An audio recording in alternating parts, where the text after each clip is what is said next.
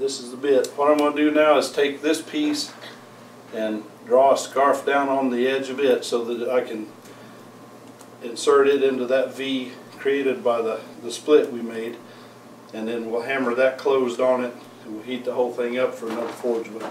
So I'm going to taper this, and then we'll clean the fire out and we'll make our final weld. The reason we insert a piece of carbon steel is it has the ability to be heat treated and tempered. So once we get this thing finished, the edge will be able to maintain a good sharp point without going dull too quick, and the body of it, being softer iron, will absorb the shock of the blows when you're using it without being brittle and cracking. And this is the way axes and tomahawks have been made for thousands of years.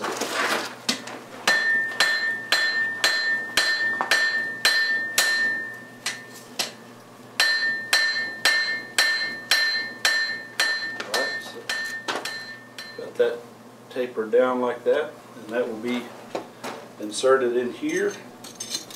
We'll heat that up and put them together and hammer that closed on it. And like I said, the teeth on the rasp will help that thing grip. Come over here, Tyler. This is Tyler Watrous, and he's by trade an old-fashioned sign painter. His business is signs and designs, and you can find him on Facebook and Etsy. But he's helping me out tonight. It really takes, you don't have to have, but it's a lot easier to have two people to do some of these processes, like inserting the bit and hammering it down. And when we get ready to drift the eye out, it really is better with two people. So he's going to be helping me with that.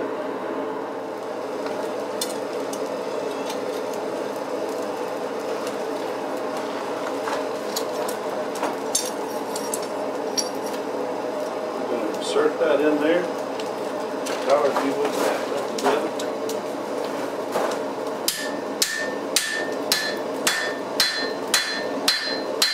Alright.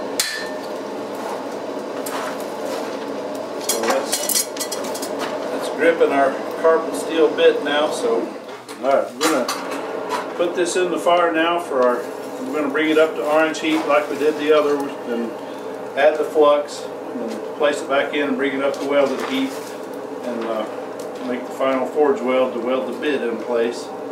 And then we'll heat up the eye, and got a Tomahawk drift here that I purchased at Kane & Sons Custom Hardware. Their website is blacksmithdepot.com, but they're a good resource for tools and equipment for blacksmithing. They sell the drift, and they also sell the handle that fits it. So it just makes it a lot easier if you've got the tool with the handle made just, you know, particularly for that drift. Saves a lot of fidgeting and fitting to get your tomahawk finished out. But this is a little delicate with the high carbon steel. You have to be really careful, because if you get it too hot, it starts to burn the carbon out of your piece, and when you pull it out, it will just crumble. So we will want to watch it pretty close, and as soon as we start seeing the sparks, we'll pull it out and attempt to make the weld. But it's important.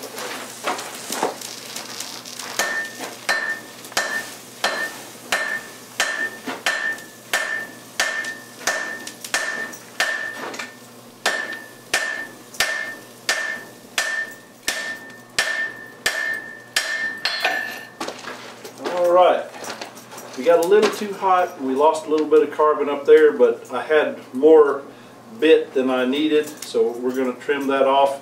We're going to trim this anyway to shape it, so I think we're alright. But we got a good solid forge weld, so, and it's important working with high carbon steel, you never want to quench it. Because the minute you quench it, it becomes really hard and really brittle.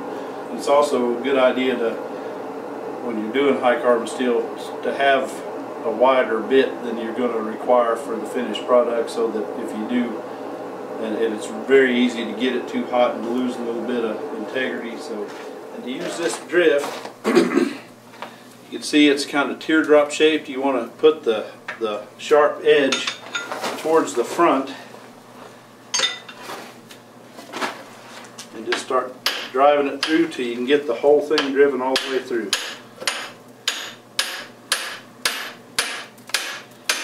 And it usually takes more than one heat to do this. So the way this drift is made, it's tapered at both ends, so that the widest point is where the widest point of the handle is going to be.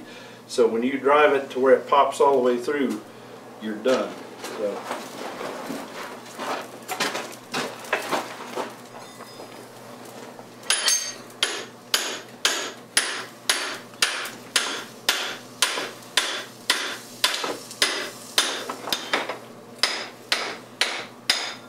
Alright, so there's our eye. Alright, this is cooled down now, and I've taken a soapstone and kind of traced out what I want the final hawk to look like. So I'm going to take the oxyacetylene torch and trim that down, and then we're going to take the grinder and shape it a little bit, and then we'll put it back in the fire and actually forge the edge down.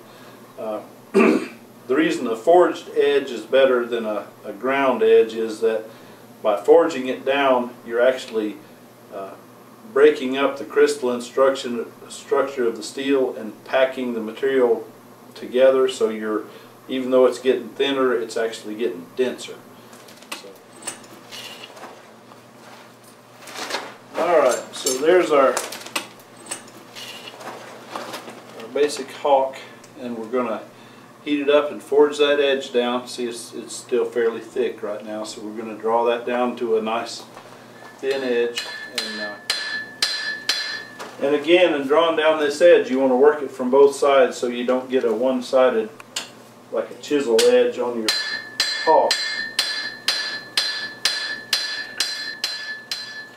So we'll file this edge down and get it to a good cutting edge, and then we'll bring it up to a non-magnetic heat on the cutting edge and quench it in oil, which will harden it.